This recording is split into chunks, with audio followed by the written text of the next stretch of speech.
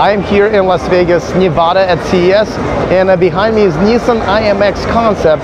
And the reason I'm doing the video about Nissan Leaf in front of the IMX concept car, because I think this is the only one that has a chance of having an active thermal management system, because unfortunately the news today is what we've kind of expected, is that the new batteries that Nissan Leaf is going to have for their Nissan Leaf, yes, the good news is going to be LG Chem instead of their own battery, which is a huge upgrade already.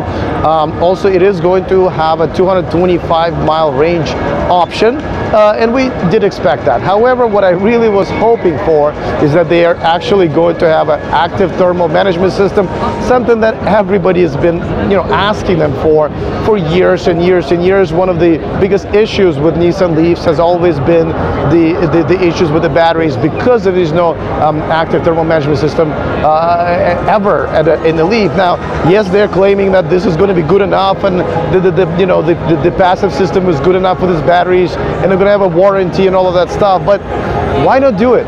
Everybody else is doing it. I really can't think of any other brand that has a legitimate electric car in the market, or at least in works, that wouldn't have an active thermal management system. And basically, just for you guys, if you don't know what it is basically when the liquid is being pushed through the car's battery to kind of collect the heat, and then goes back to its own to where usually a pump is located, and cools it down, and then starts all over again, and it's kind of a cycle, right? Well, it is very necessary to cool batteries down, of course, because of the performance issues, because of recharging issues. So now, before I go any further, let me remind you that this show and this channel is sponsored by Avenix, the aftermarket accessories for Tesla. There's a discount code in the description of this video for you guys, so you can save yourselves a few bucks.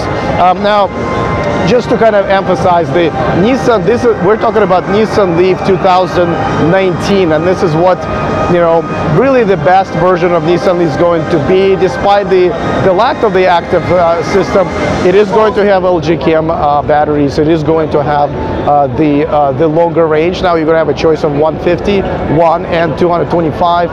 The LG Chem battery is just a better quality of the battery, and of course they already have a much better body style, much better body style.